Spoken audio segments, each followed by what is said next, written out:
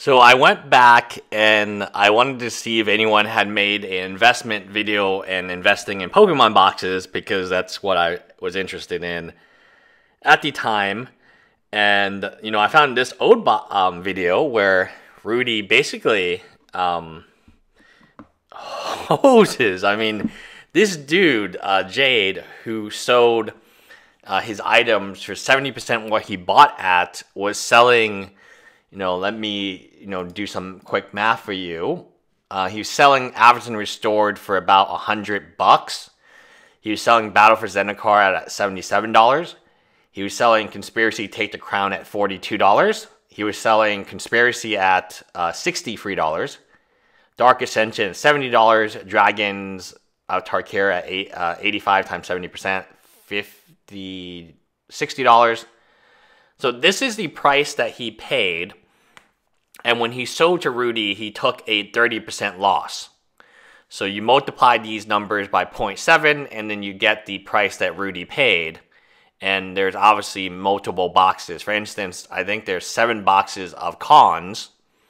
Cons, he paid $99 a box. He sold to Rudy for $70 a box. Cons is currently $250 a box, meaning that from the sell point at $70 a box to $250, that's 400% value increase, which he lost.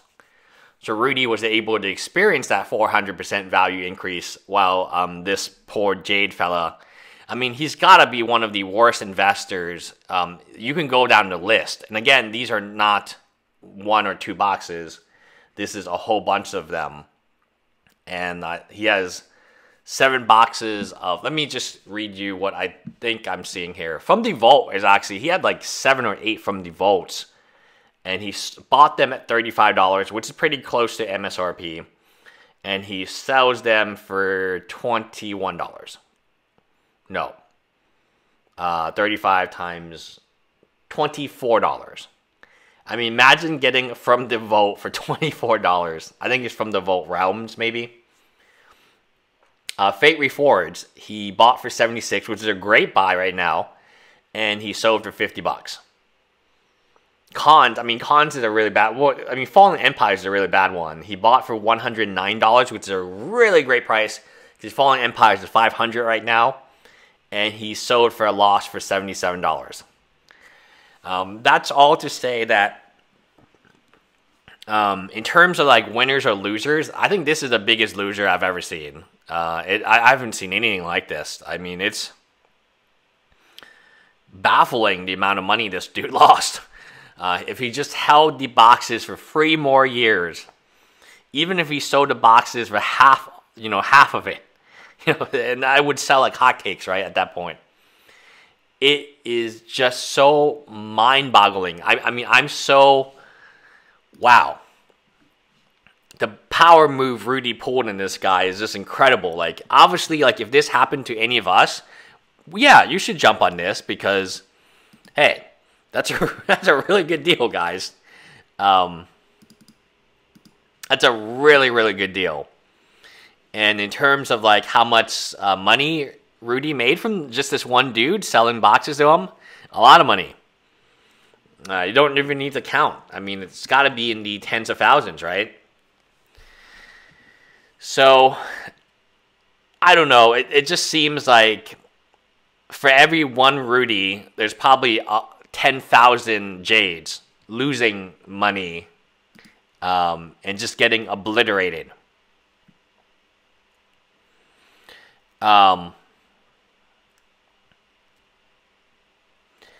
Just getting obliterated. And that's kind of sad, but at the same time, that's evolution, right? That's life. When you are... I mean, it's sad. It definitely is sad for Jade. Because had he just held on a tiny bit longer, a few more years, he would have made a killing. But instead he took a 30% loss. I mean, the buy prices, the list of cards, the buy price, I would say it's fantastic, right? If you could buy Eldritch Moon at $68 today, or you could buy Conspiracy Take the Crown at $63 a day, you would just be like, wow, that's amazing. Or Concept Turkey at $99 a day, you would be like, wow, amazing. But what if you could buy it with a 30% discount? What if your store had these prices and you could just buy it, you know, and then they give a 30% discount on top of it? It would be like something out of a nightmare, right? I mean, you would just rush in. There would be a Black Friday sale, and honestly, there would not be, you know, it's pretty funny.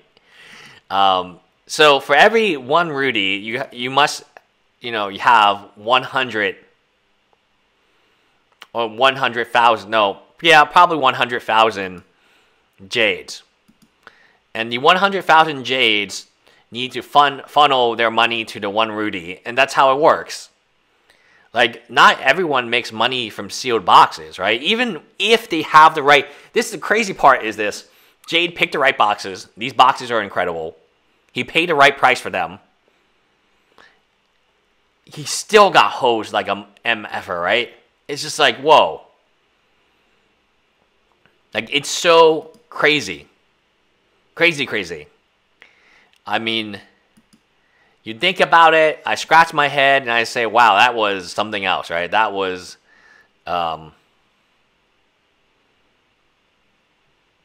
because, like, it doesn't, I guess what I need to say is,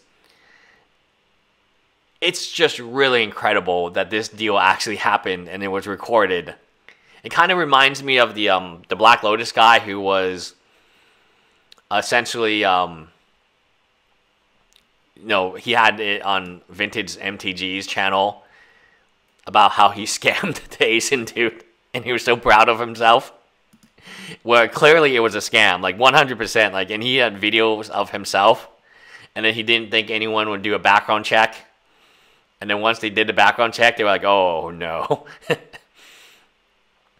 So when you talk about, I mean, you talk about this type of stuff, and it's just really incredible to see this, to see a video about this. I was actually looking to, you know, maybe invest in Pokemon boxes. That's the video I wanted to read. I wanted someone to tell me to invest in Pokemon boxes, and then I came across this video, and I remembered this video for a while back, and I was like, oh, wait a second, isn't this the video where the guy like took a massive loss on his sealed box investment?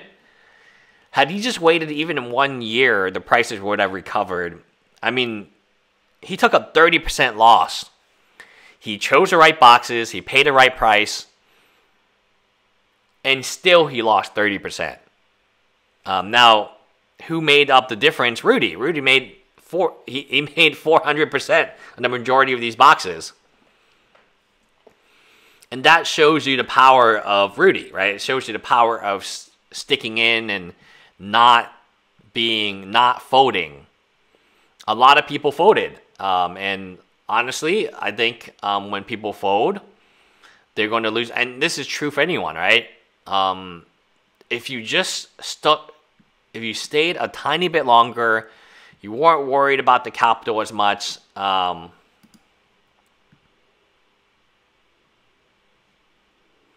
you could have been okay. You could have been okay.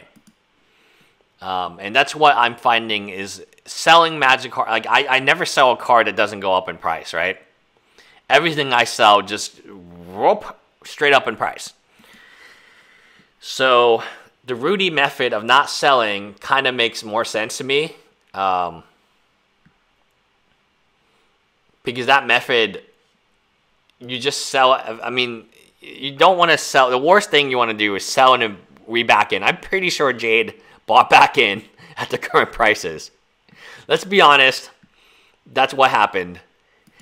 Jade sold at these prices, and he bought these same boxes. He bought these same boxes. Actually, no, I'm looking at Pokemon bulk right now, and $6 per each common and uncommon. That's really good. That's like really, really good. Bulk is really, really good. Maybe I should sell my bulk. How much is bulk? How much does Darium's pay for Pokemon bulk? Yeah, one day I was looking at, investing in Pokemon boxes and came across that video. And I'm like, oh, Pokemon bulk is really... Oh, Darius only does 0.03, so I'll go with this other dude. Not in energy, special energy is fine. Bulk is considered blah, blah, blah. Yeah, maybe I should buy Pokemon bulk too. That seems like a good deal. 6 cents a... 6 cents seems really good, and that's actually, I found on Craigslist. 6 cents for each card for common, uncommon, 15 to 25 cents for rares. That's actually pretty good too. Ah, maybe I should contact this dude. Pokemon is on fire. Buying all Pokemon bulk. Blah, blah, blah. Here's another dude buying Pokemon bulk on Craigslist. There's another dude buying Pokemon bulk on Craigslist.